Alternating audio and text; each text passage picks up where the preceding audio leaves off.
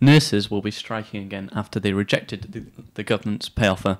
Everyone thought the nurses would accept this offer, as it was supposed to be a good compromise from both sides. Do you think nurses are asking too much or striking too often?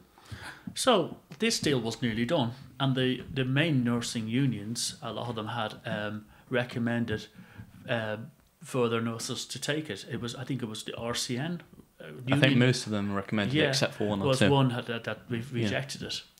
Now, I've worked in the NHS, and I understand there's pressures and nurses are under, and NHS staff are under.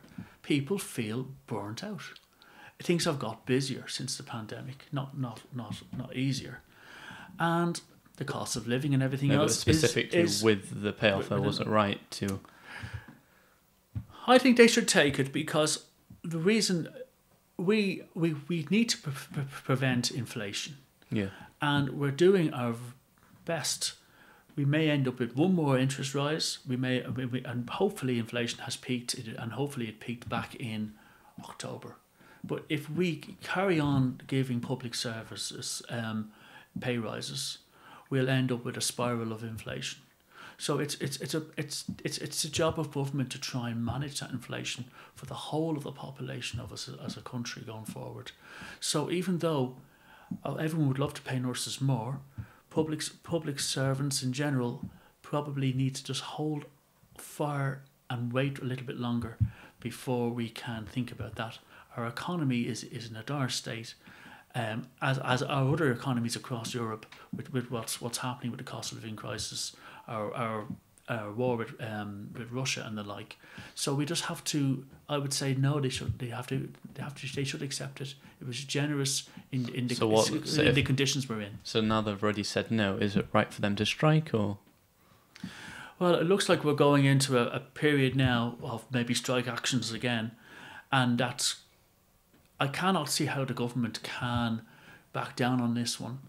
I don't know. It looks like this could go on for months, and it could encourage other public sector unions to go the same route. I just hope that they have to rethink about this again. I hope that the government ministers approach the unions again, and there's some really open and better dialogue than there was first time, because I don't think first time negotiations were as affable as they could have been. What can they do forward if they've rejected it? And you said the government shouldn't give another offer. What else can be done? And we have a stalemate situation, yeah. And I think that the government could probably say, like, I don't know. It's the answer. I honestly don't know. Yeah, it's a difficult one. I have no idea. What do you think? What's your answer? Or if there is an answer?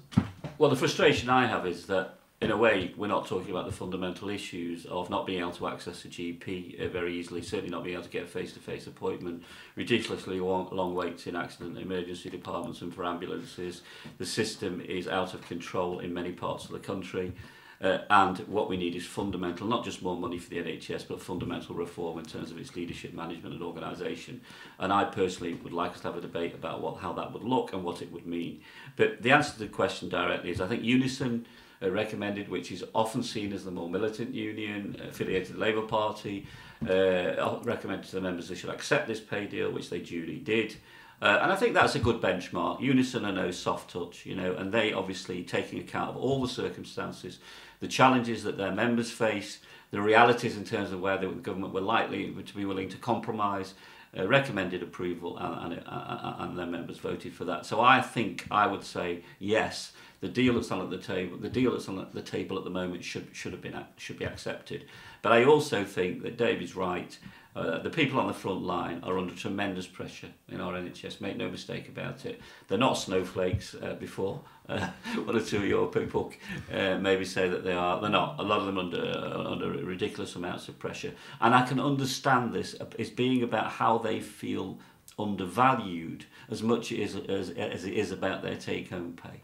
But that's a debate that we need to have away from this current pay round in the current set of circumstances we face, which is where we have to get inflation down. The government has increased its offer from its earlier pretty derisory offer, but everyone starts with a negotiating position. We all know that. So yeah, if I was them in the current circumstances, I would have taken the deal, and I would now be finding a way to avoid to come together with the government perhaps talk about a future mechanism that would reassure their members more, that would enable them to call off strike action.